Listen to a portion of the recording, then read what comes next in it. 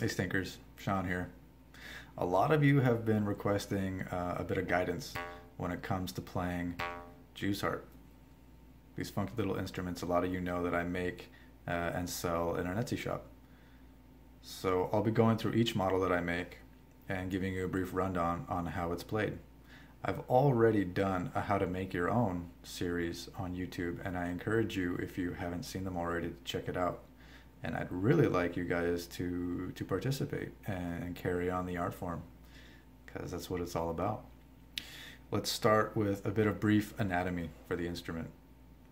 As you can see, it's pretty simple, straightforward. It's got three basic parts. It's got a handle, it's got a reed, and it's got a striking end. Let's start with grip.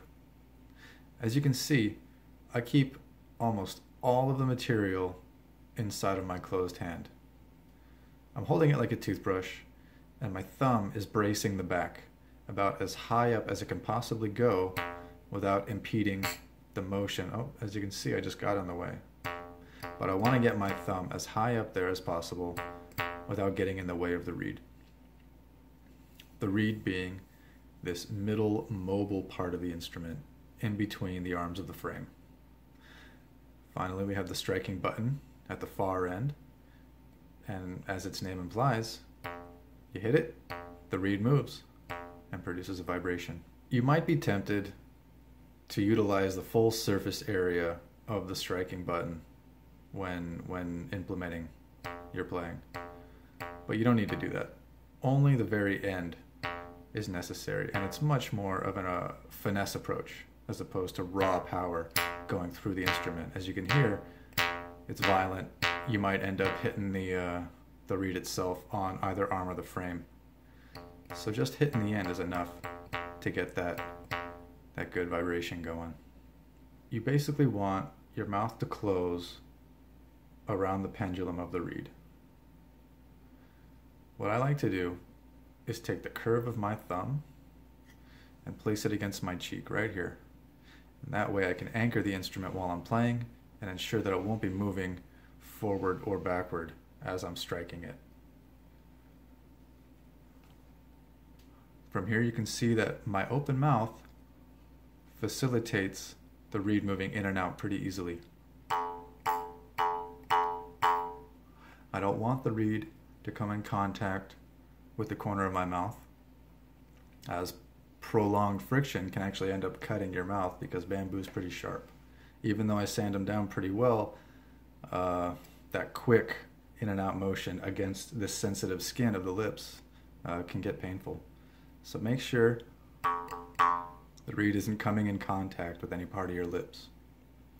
As you're striking with an open mouth, it'll begin to produce sound pretty clearly. As you become more comfortable creating sound this way, begin to close your lips lightly around the arms of the frame. And that's basically it.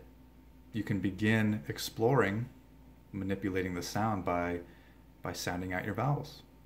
A, E, I, O, U.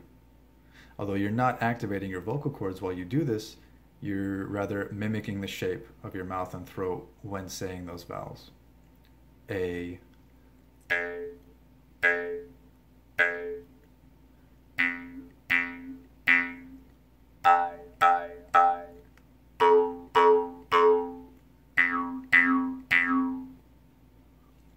That's really all there is to it. Mix and match.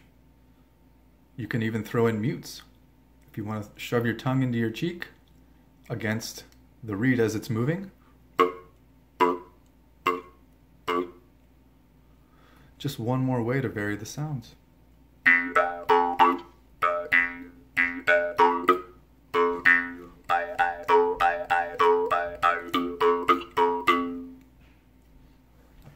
I encourage you to get creative. Get some friends together, make your own, and start a little band. It's a lot of fun, easy to collaborate with, and very approachable, even if you have no experience prior with music. I hope you've enjoyed this brief tutorial. Stay tuned for the next one.